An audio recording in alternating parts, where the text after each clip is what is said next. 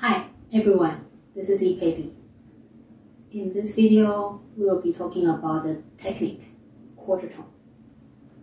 Quarter tone is part of the so-called microtone family, whose interval is smaller than a semitone. In my opinion, quarter tone is more appealing and easier to execute.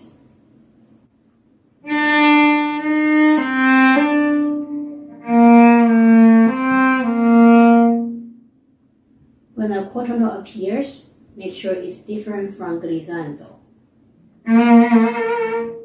or wider vibrato.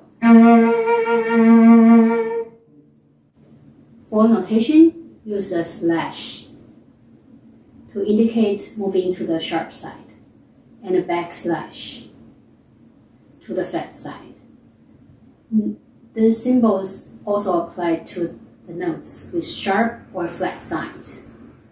There is no limitation for the quarter tone, but it will be more effective if the next note is in the up direction, as I demonstrated before.